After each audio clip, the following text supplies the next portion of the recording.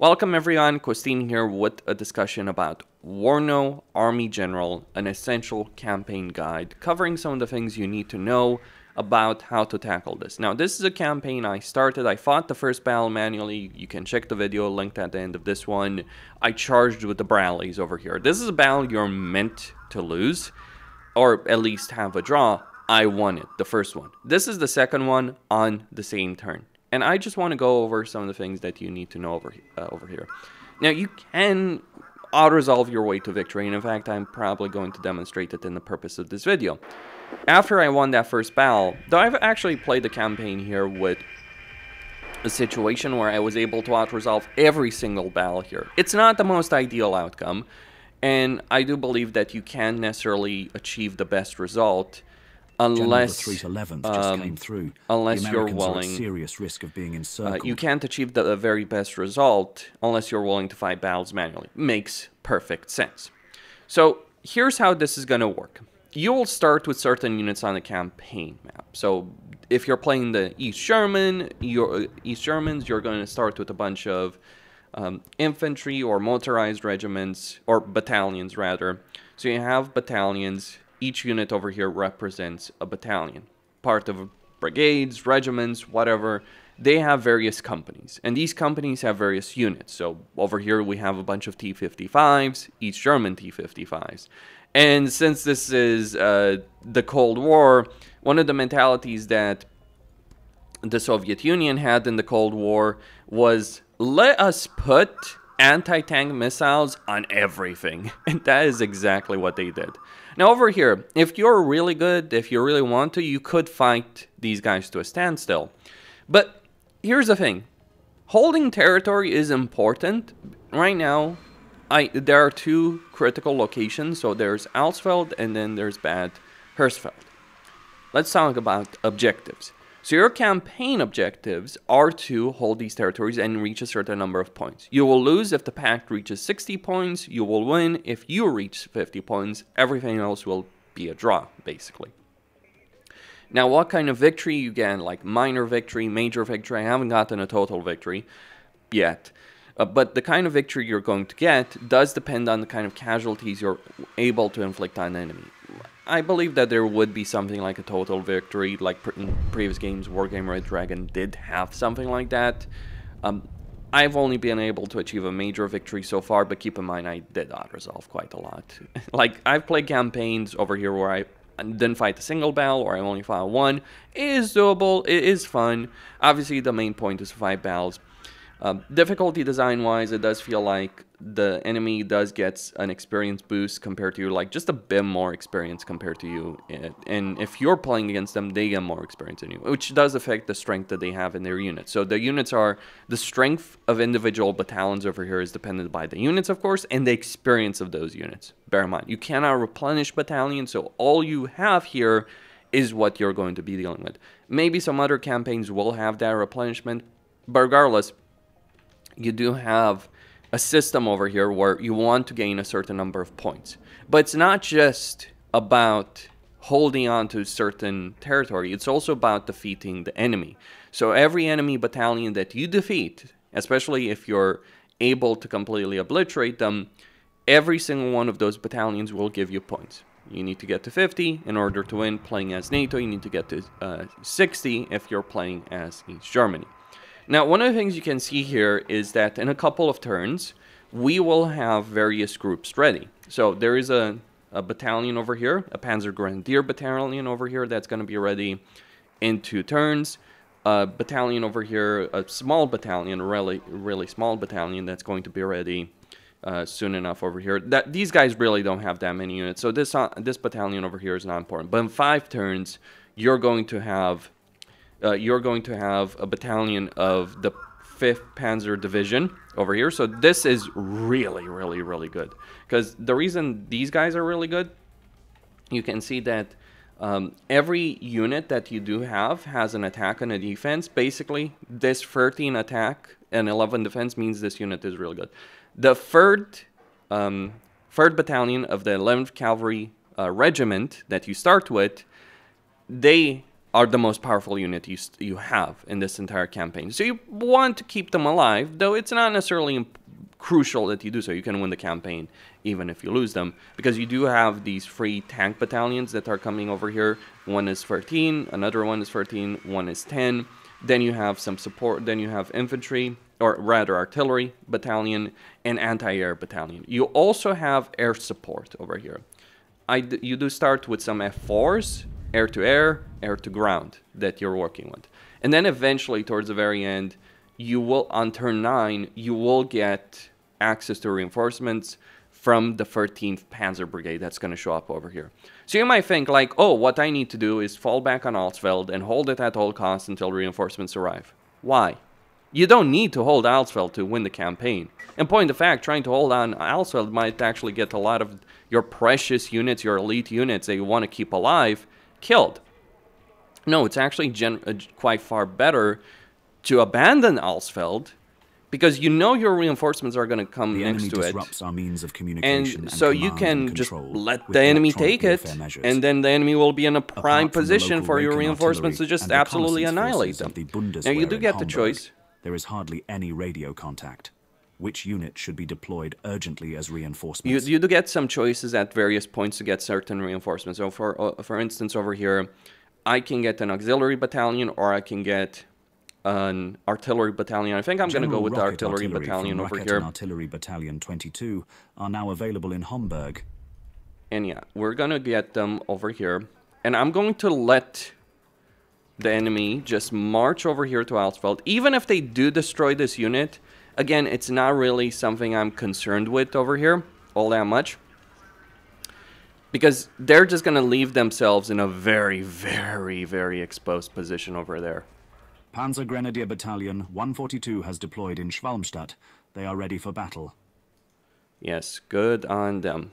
So over here, we can see that I am, like the way artillery battalions work, there is an envelope. So you can see that when you attack a unit, when two units meet on the battlefield, or you prepare an attack, you can bring units that are like near it to attack. But you only have so many battalions you can bring in a fight.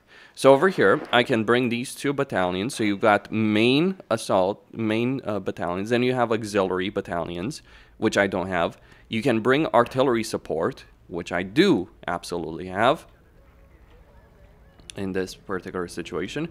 Though maybe I won't bring up... No, I think I will. Yeah, I'll bring in everyone, including the artillery. And that should... Yeah, that will wipe them out. So suddenly all of these units that you see over here, they're in a very vulnerable position. And I will lose Alsfeld right now, but it's not really something I care about that much, honestly. Yeah, as you can see, we can even get the draw by sending an air support. The way air support works is you have an airfield right here. Okay, let's just auto-resolve that. We'll take a bit of damage, but it's not really important. Now, they're trying to encircle me. The West German territorial reservists of VKK 442 We're gonna fall back. To defend Alsfeld.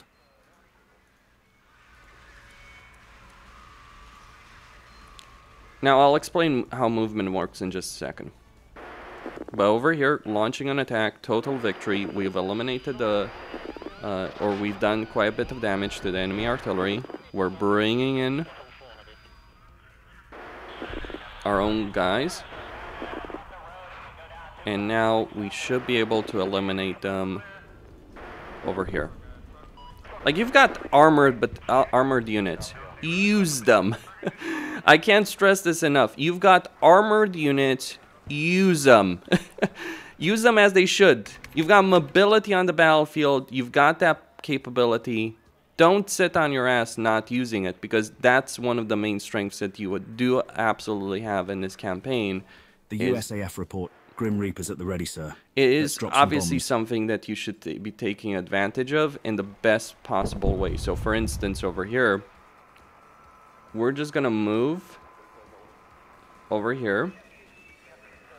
And you can see that each unit has a certain number of move points.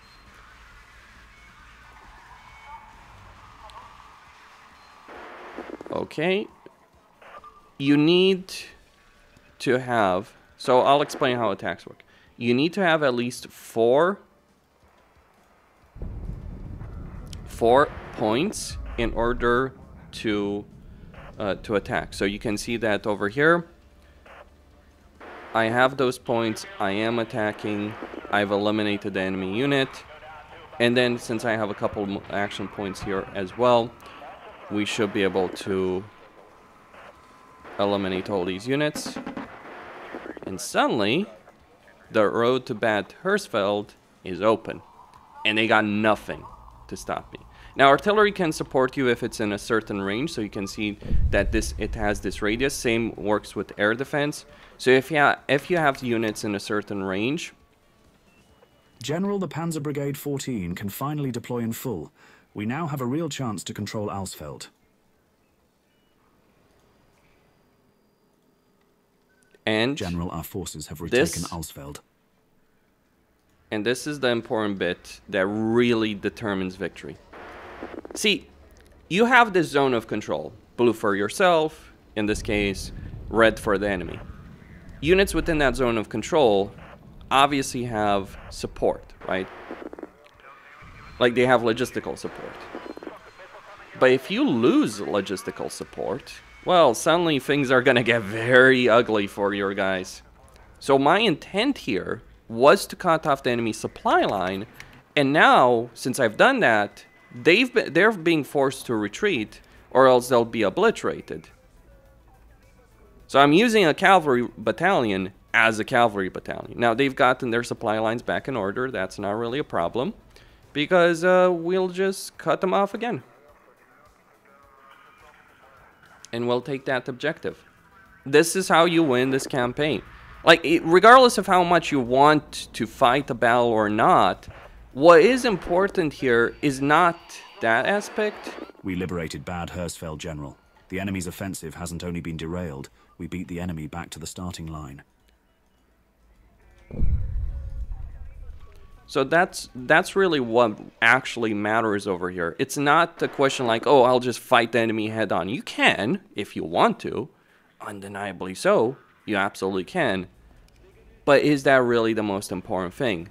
Or is it more important to cut their supply lines, take the territory? Remember, the goal is to hold Alsfeld. The goal is to take this bit of territory and drive the enemy away from it. So right now, turn 7, we got the 13th Panzer Brigade coming in soon enough. The 3rd Battalion of my cavalry regiment right here. They might get their supply lines back in order. Sure. But we can cut them again and again and again. And I'm causing so many issues here. General, USA, the 509th and 511th Tactical Fighter Squadrons are ready to deploy. I'm causing so many issues, it's not even funny over here. And now their supply lines, again, are cut.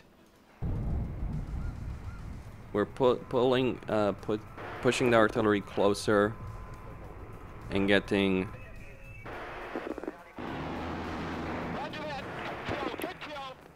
Alright. And they're just finished. They got nothing to do. Now, units will move faster on the roads than they would otherwise. That is certain. So your movement range, you need 4 points to attack. If you don't get 4 points, like you can see over here, this unit is the only one that can attack because they got 5 points. So if we attack over here, we eliminate the enemy artillery group, and you can see my unit here is down to 1 point. So you got to balance it out. Like, what kind of terrain do you want to go through? What kind of choices do you want to make with respect to that in this particular campaign? Now, over here, I might just be obliterated because, yeah, every tank regiment of the enemy is just marching against me. Or they're just trying to retreat so desperately. General, the Panzer Grenadier Brigade 13 has made its way I to may have to fall back right there because, yeah, they're really trying to get themselves out of that particular situation.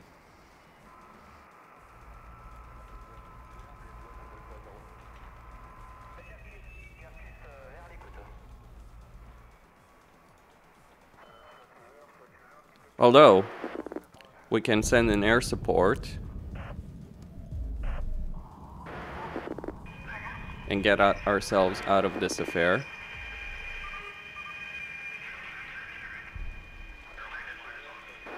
And get in more air support over here.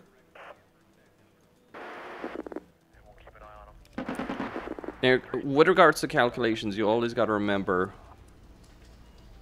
And now I call in the Panzer Brigade 13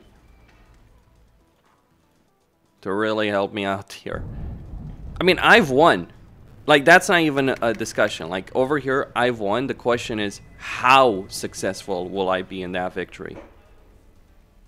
That is the only discussion over here right now, as far as I'm concerned. Because, like, there is no chance that these guys are able to prevail.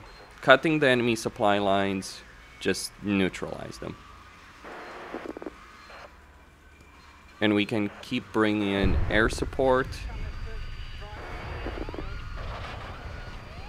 until they do submit.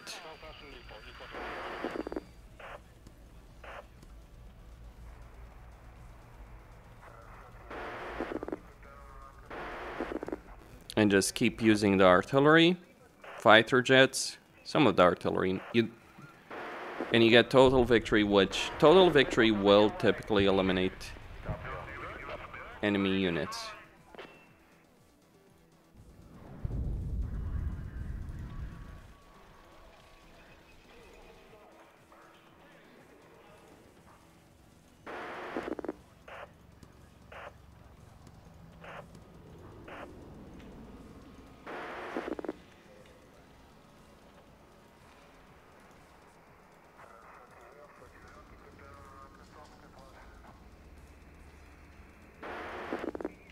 But over here, I might have pushed myself a bit too much. But you can see that I'm going to eliminate their artillery, take out their support units, deal devastating damage. And now it's just their tank battalions that are left. And their tank battalions, simply put, do not stand a chance. And we got more reinforcements coming in the 13th Panzer Brigade. And you can use this strategy in both camps, like isolate the enemy, eliminate them one by one, winning like that. Yes, they can do the same against you, that's fine. It's not really too big of a issue. I mean, really, it isn't too big of an issue.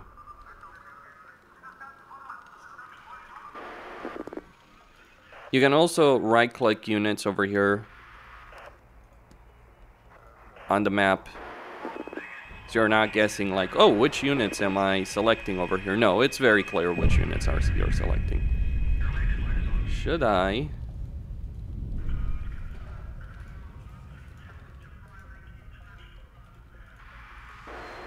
Well, and while you may not necessarily win every single battle, like even a draw, like, obviously, you can always fight a battle manually if you really want to.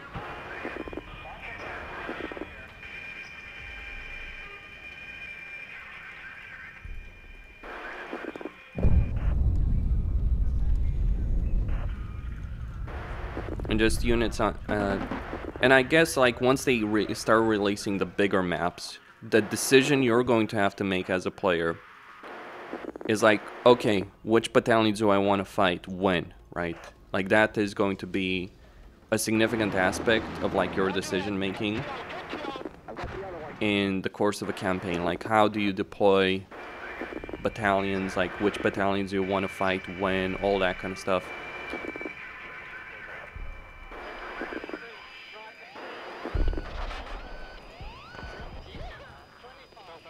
That is really going to dictate how things play out during the course of your campaign.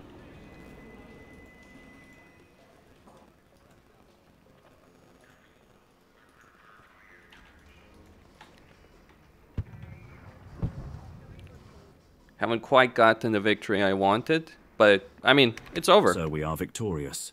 We took the initiative, achieving our objectives on time. is over. Victory. 52 points. Congratulations, General. We repelled the... And that's how you play Army General. Remember, 4 movement points to attack. You can also tell, by the way, like just by the tiles, right? The more brightly colored tiles, like dimmer ones, you can't attack if you move there. From the brighter ones, you can. Cutting off logistics is important. You also get victory points when you take a territory, so remember that. Like, you can lose territory. As long as the enemy is not going to get to it, their points, their point requirement, it doesn't matter, essentially. Now, of course, the difference between this and playing a campaign properly, between what I just did and playing a campaign properly, is if you're playing a campaign properly, you can win a lot of these battles individually with far less casualties. But be concerned about that. It does depend on what you're dealing. Like, for instance, the East Germans in that campaign have a significant number of missile troops, like on their or anti-tank missiles on all of their tanks. So auto-resolving maybe with the tanks is actually greater there instead of trying to go toe-to-toe with them, because you may lose a lot of vehicles there. It is frustrating, like just the way anti-tank missiles work in this game and the ridiculousness of that. But we'll see. That's how you play Army General. And some of the things to concern yourself, like remember the artillery radius. Also, with regards to fighter jets, you gotta consider, like, does the enemy have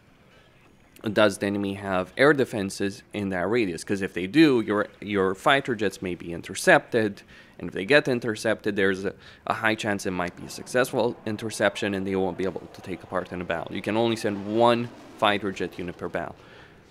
Now, this is a smaller, like what you just saw over there. Let me just load that particular save, or another save. What you just saw over here was a relatively small scale engagement, all things considered. What I would say is going to be different is when you have an entire continuous front line between yourself and the enemy, or mostly continuous. And you're going to have to make decisions. Okay, where do I allocate their support? Where you might have a lot of sectors that are going to go hot, and you got to decide, like, okay, where do I allocate the limited fighter jets I do have in a campaign? Where do I allocate? Because you only have, like, they can only fight in 1 battle per turn. Do I dare fight 2 battles per turn with 1 unit, for instance? Like, if I really wanted to, I could obviously fight with the 3rd Battalion of the 11th ACR. I could fight and destroy each of these units, but it's not really relevant because they'll just outflank and obliterate me, ultimately. And they'll cut my supply lines. Cutting your supply lines just means, like, you suffer from fuel shortages, which I believe does reduce your movement points. So it's like, the AI is like, the AI is abusable right now. I mean, it's not stupid, right? Them rushing the objective is not stupid. They won't ignore you either. It's just like you have a significant amount of power if you keep the 3rd Battalion ACR alive, because they are the most powerful unit. They can defeat any enemy unit on their own one-on-one. It's when they're outnumbered 3-1, 4-1 that they might lose. Regardless, Costin signing out.